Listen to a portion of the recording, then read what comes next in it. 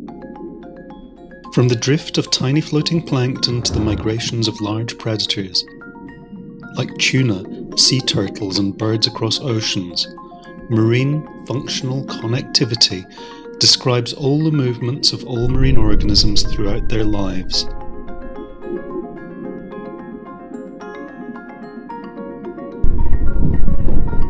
This includes krill moving up and down in the water, the feeding dives of penguins, the long-distance seasonal migrations of whales, and also the lifetime journey that eventually separates offspring from their parents. For many, this separation occurs during the first moments of life, when tiny eggs and larvae are transported by oceanic currents, sometimes over very long distances.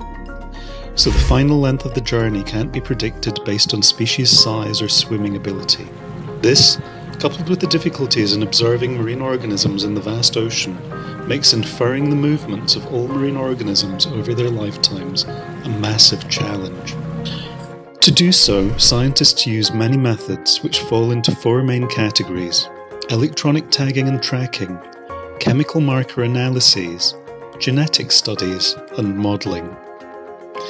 Tagging and tracking with electronic tags give the most accurate descriptions of species movement, but can only be used on larger organisms. These recording devices work just like a GPS and allow the tracking of movements over months or even years.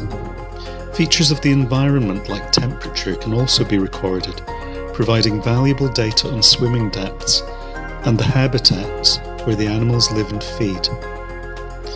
Thanks to chemical markers in biological tissues, we can identify where many marine species have lived and what they have eaten. For this, we mainly use hard structures formed from an early age, like fish ear stones, shells or vertebrae, which grow in layers producing rings like those seen in trees. The chemical compositions of these rings reflect the past environmental conditions, which can retrace individual movements at different ages. We can also exploit chemical markers in soft tissues to explore species diets and quantify energy and matter transfers within and between habitats. As DNA is the building block of life, genetic methods apply to all organisms. Recent advances now allow the routine use of genetics to describe the distribution and long-term connectivity of populations and communities. For example, environmental DNA can identify all species present at any site, providing useful data about species ranges and where they overlap. We can also measure current and ancient population connectivity by examining genetic similarity among individuals from different locations. It is even now possible to estimate connectivity across generations by identifying parents and their offspring and comparing their respective distributions. Lastly, dispersal and environmental niche modelling allow estimation of present and future connectivity for a wide range of species. Most modelling approaches copy oceanic currents and environmental conditions, and combine these physical data with species physiology and ecology to make predictions of probable species distributions.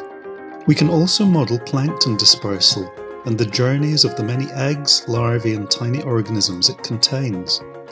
With increasingly powerful computers, these predictions are becoming ever more detailed and reliable.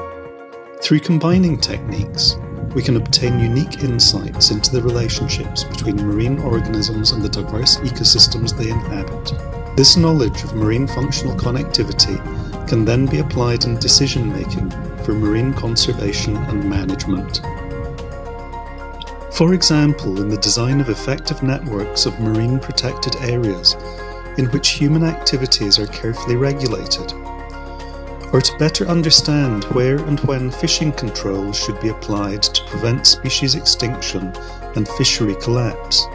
The future promises further integration of the approaches used in marine functional connectivity research, and a better understanding of how the movements of marine organisms contribute to the functioning of our planet and regulation of our climate. This will be essential if we are to sustainably exploit marine resources while maintaining the health, biodiversity and productivity of the ocean.